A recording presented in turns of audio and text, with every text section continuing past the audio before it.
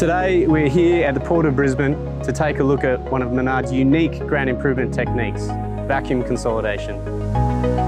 This is one of Menard's many techniques that we utilise to innovate foundation solutions for the client. This is Menard's 7th project here at the Port of Brisbane, and we are extremely happy to be back here. The Port of Brisbane chooses the vacuum consolidation over other sorts of ground improvement, basically due to its flexibility and its implementation. What we like to do for our future tenants is to provide them with a certain post-construction settlement for a certain design load, without having to lock them into what their building types, what their foundations, where the roads have to be. So it provides us with great flexibility with that. Utilising the vacuum consolidation, we're able to bring forward our program, which is very important for the Port of Brisbane, to be able to lease this property out to tenants.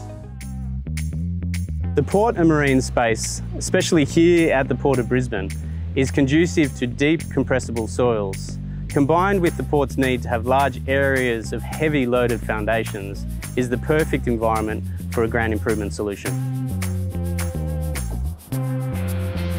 So a little bit about the vacuum consolidation technique and what it is. First, we start with installing a slurry wall. In this case, we installed a soil bentonite slurry wall, which is a continuous wall that goes around the full perimeter of the project, which you can see here. Installing, 50, 20 metres deep, a backfill material, which is basically sand, clay that has been dug out of the ground, mixed up with bentonite and put back in the ground. So that wall completely encapsulates the site. We then install wick drains, so PVDs. The purpose of this PVD is to actually penetrate the ground and allow for drainage pathways for the vacuum pumps to suck the water out of the soil matrix at depth.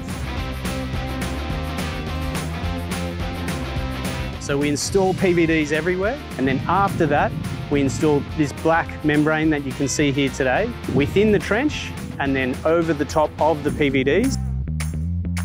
All the PVDs are connected at top as well, so that when we turn the pumps on, which you can see here, the vacuum pressure is sucked, yes, from the soil matrix, but the black membrane compresses onto the soil, the walls and everything works as a complete system.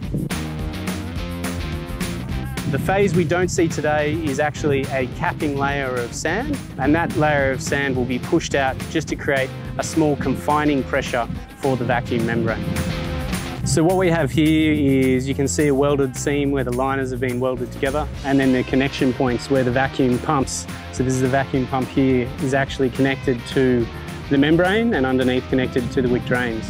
What is really interesting is actually you can see some of the water within these pipes being sucked out by the vacuum pump, but it's not a continuous flow of water. What has happened is that confining pressure within the soil matrix has drawn out the free water and is now applying that pressure to the soil matrix. So we are still seeing some of that free water come out of the soil, and basically the water is drawn out and removed from this parcel of land.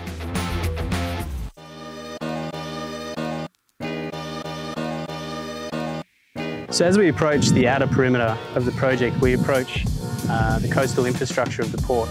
So what's important for this port is that we don't damage or impact on this coastal infrastructure. And that's the key reason why vacuum consolidation was chosen for this project, was really the fact that we couldn't preload 4 metres high because there is a stability issue. As you increase that preloading, you need to have a stability berm. And as you can see, there's no space for a stability berm. We'll see this black membrane actually compacting the ground. Menard have a wealth of experiences, not just locally but globally, that they can draw upon, which we found very favourable. So we had confidence with the Menard MGN joint venture. They've always shown professionalism, commitment to delivering us the best solution, cost-effective solutions, and also the best technical solutions. For those reasons, we'll continue to look forward to working with Menard in the future. The Paddock B1 project at Port of Brisbane is a great example of Menard's leadership and ground improvement in the port sector. We'd like to thank Port of Brisbane for their continued support to Menard and its joint venture partner, MGN Civil. We really do look forward to continuing to innovate on current and future prospects.